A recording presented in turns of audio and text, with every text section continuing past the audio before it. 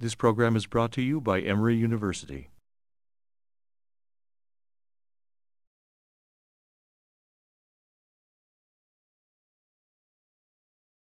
I have a special fondness for high school baseball fields. It's true that these simple ball fields lack the storied verdure of iconic ballparks. There's no sudden splash of sunlight and greenness that takes you by surprise as you pass through the dark inner corridors of an urban stadium to enter the seating area. To come upon all that light and color takes hold of you like an epiphany. In contrast, high school fields are usually open to their immediate surroundings. Children and adults enter them freely on weekends and evenings. In the off-season, they're empty, weed-grown and wind-blown. They seem built to some forgotten purpose. The baseball field at Chamblee High School in Atlanta, Georgia, where my son played baseball for 5 years, had a wearied, multi-purpose character. It reminded me of a middle school history teacher who was also the assistant women's soccer coach. The football team scheduled its fall and summer practices on the outfield grass, and an assortment of weighted sleds, tires, and tackling dummies were stored outside the equipment shed behind first base. Plastic mouth guards and broken chin straps littered the playing field and the foul territory beside the bullpens. But early in February, on the first days of spring tryouts, it still seemed like a little piece of heaven. The dimensions of the infield in baseball are specified in the rule book. 90 feet between bases, 60 feet 6 inches from the back of home plate to the front of the pitcher's rubber, measured on a line extending from home to second base. But the configuration of the rest is left to whim, or more often to physical constraints. The ball field at Chamblee had an extremely short right field, owing to the existence of a steep hill immediately behind it. It was only 250 feet down the line, with a 12-foot high chain mesh fence covering the rightmost 30 feet, in a futile gesture to keep left-handed hitters honest. From there, the fence dived sharply back until it terminated 450 feet away from home plate in a towering brick wall that formed the southwest side of the school gymnasium.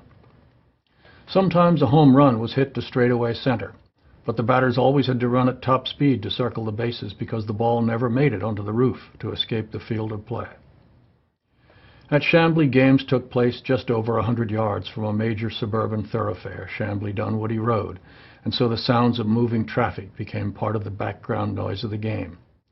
At other, more isolated baseball fields, you see only the grass, the dirt, the uniformed players, and you hear only the chatter of voices from the dugouts or the smack of a ball against leather and wood. The only right field shorter than Chamblee's where serious baseball was played was the old Congress Street grounds, Chicago's first West Side Park, where the distance from home plate to the fences down the foul lines were as short as 216 feet. For comparison, the outfield fences in Little League World Series play at Williamsport are set at 225 feet. It was at the Congress Street grounds that the Major League home run record of 27 was set in 1884 by one Edward Nagel Williamson, who played for the Chicago Colts. Williamson's record stood for 35 years until it was broken finally by, who else? Babe Ruth.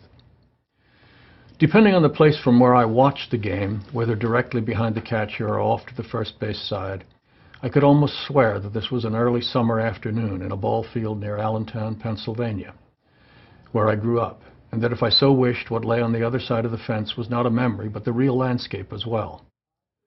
For some reason, perhaps a shadow of memory of oak and maple trees in full leaf against a setting sun, the sight of the trees beyond the fence lifted me back to rural Pennsylvania and to a town called Hockendackwa, a town that no longer exists, swallowed up first by post-World War II suburban growth, and next by a desire on the part of the inhabitants to expunge from their identity all traces of ethnicity. Now they call it Whitehall. The Chamblee fence was a source of controversy for one other reason. It was usually in a state of disrepair, the wire mesh stretched and strung by countless weekend trespassers who clambered back and forth over it to gain access to the field for their games of soccer or touch football. Balls often became trapped accidentally under the fence where it was pulled away from the ground, and now and then a crafty outfielder, if he saw that the umpires had their eyes on the runner and not on the ball, would kick a deep line drive underneath the fence, knowing the rules of the field would hold the batter to a double and prevent the run from scoring from first base on the play. That kind of deception actually was part of baseball in the early days of the 20th century.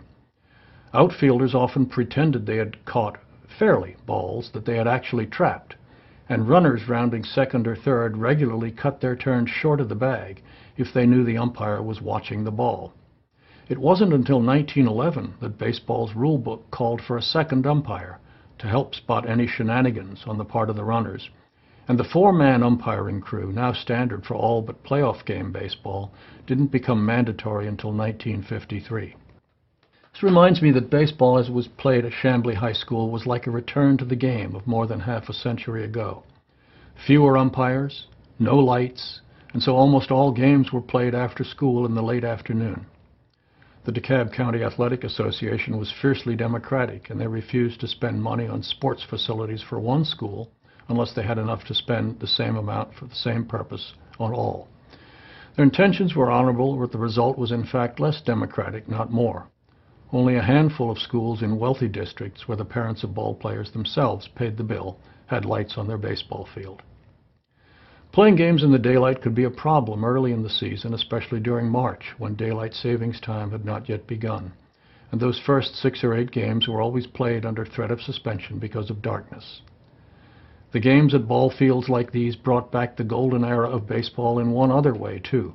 There was always the risk of flying glass. For the fan who goes to baseball games in search of nostalgia, taking in a home game at a high school field works in much the same way as Proust's tea-soaked Madeleine. You remember, if you've read Proust's novel, Remembrance of Things Past, he tries to write about his childhood but can't remember it. And so one day, quite accidentally, he happens to dip a cookie, a Madeleine, in a cup of tea. And it's that taste that suddenly opens the gates of his memory, and he remembers it all.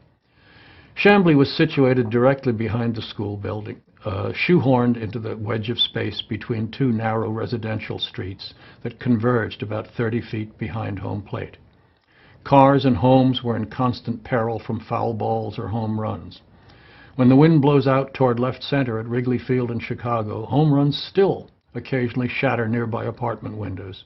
And at Old Shibe Park in North Philadelphia, the sounds of balls striking roofs and windows were part of a summer afternoon in the 1920s.